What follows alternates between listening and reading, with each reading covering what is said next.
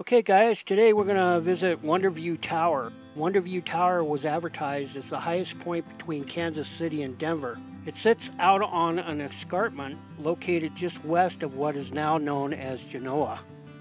If you look to the west, you can see Pikes Peak, nearly 100 miles away. Looking below, a broad expanse of the big sandy valley covered in short prairie grass. It seems there's no limit on what one could see, and as one passerby described, here on the top of the world.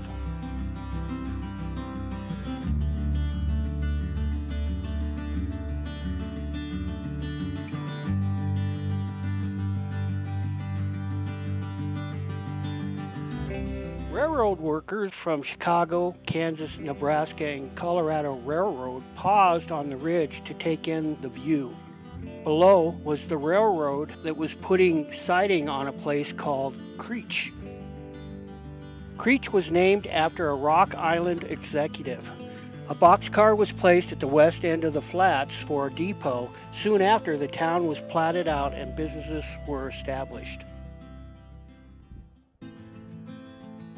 It's the old filling station here in Genoa. It's probably the old hotel or boarding house at one time for the railroad. Converted into a house now. They look like they were probably 1930s or so. Boarded up, abandoned. People have bought it, storing their stuff in it. We'll go on down the street here. Not much in town today. Store we're coming up on down here, I believe, is the old grocery store.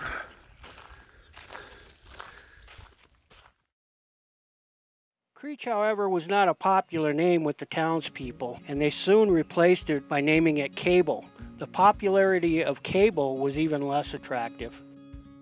When the townsfolk heard of a railroad worker who was hurt in an accident and was dying, the railroad worker was from Italy, and he told his fellow workers he didn't want to die in Cable and that he wanted to go home to his home in Genoa, Italy. To honor the dying man's wishes, the town renamed the town from Cable and changed it to Genoa. The name stuck and has survived over a century. Settlers were moving in and homesteading, and the new town of Genoa grew and prospered. A bank, newspaper, grocery store, hotel, blacksmith, boarding houses, hardware, even a moving picture house and gas stations were built. The railroad was busy, and the new little town of Genoa was growing at a rapid pace. Early on, the horseless carriage would often struggle or even break down while making the climb to Genoa, which in today's standards would barely be called hills. Eventually, an entrepreneur set up a shop atop the last hill. Here, travelers could pull in for service for their struggling cars and maybe spend some money. A tower was erected that advertised 6 states could be seen from the top. Genoa was now on the map with its own tourist trap. The world's Wonderview Tower, built in 1926 at the highest point between Kansas City and Denver. It was a welcome stop to travelers along US 24. Charles W. Gregory, Colorado's equivalent to P.T. Barnum, would stand in the tower and spot license plates of the approaching cars. When the tourists were within earshot, he would boom out state-appropriate greetings through a microphone like, "How's things in the Buckeye State?" His billboard read, "Eat, drink, gas, and pop at the tower." Charles W. Gregory died in 1943, and shortly after, Interstate 70 bypassed US 24. The tower, however, survived thanks to a large part to its new owners since 1967, Jerry and Esther Chubbuck. They only charged $1 for admission and kept the place up and running. Jerry passed away on August 4th of 2013. The tower has been closed since then. The contents were auctioned off in 2014. However, a preservation group purchased the property in 2016, planning on reopening to the public. Work since then has proceeded into 2018. When I was there, it didn't look like there was too much going on, so we'll see if it ever reopens. From a mile away, the Wonderview Tower appears to be bustling. 6 states yelled a hand-painted sign, confirmed by Ripley's. You could see cars in the parking lot and people at the top of the tower trying to identify the advertised 6 states. However, once you arrived, you realized that the cars that you saw were just parked cars, and most of them 50 years old, stuffed with unbleached bottles, their tires buried 6 inches deep in wind-blown prairie dust, and the people in the tower were just crude fakes. Clumps of red sheet wearing sunglasses were often what the mannequins were made of. The Chubbucks had stuffed the tower with a mass of spoons, farming implements, and arrowheads, much of it nailed and screwed to the ceiling. The Wonderview Tower featured the branding room, petrified room, Indian room with rock walls painted by Indian princes.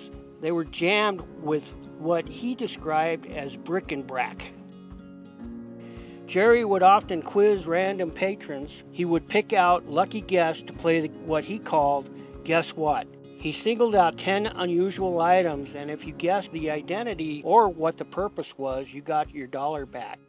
Items would include things such as rooster eyeglasses and camel nose bells. Just about the only thing that Jerry doesn't have is a postcard of his own attraction. This is a notable flaw in his Wonderview Tower's marketing plan, as government did not allow for billboards to be placed near the interstate to help draw in the tourists.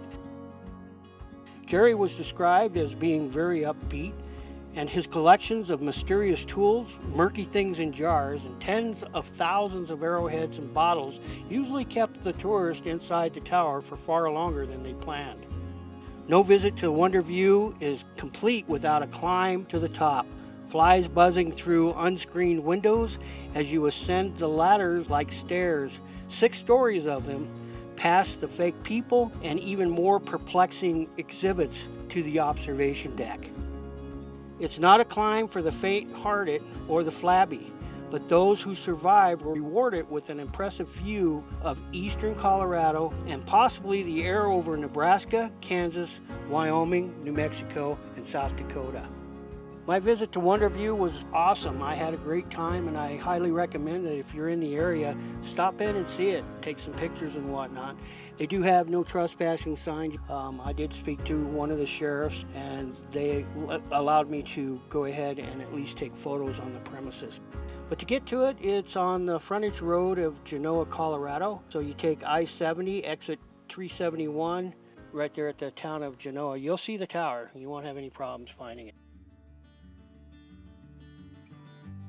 What I'm going to do, guys, is start making videos more on haunted locations, abandoned locations, places that I drive to that are off the beaten path. I'm going to try and present haunted stories and old folk tales about certain areas that I go and visit, and then I'll try to, do some investigating and see if I can debunk some of that stuff too. But it seems to be what you guys like. If you have any ideas or some places you'd like me to go, why, give me some suggestions down below. I'm always open to traveling to somewhere new and checking stuff out. Got a lot of cool stuff coming up, and I hope you enjoy it. If so, give me a like, subscribe, and tell your friends about me. Anyways, take care. See you in the next one.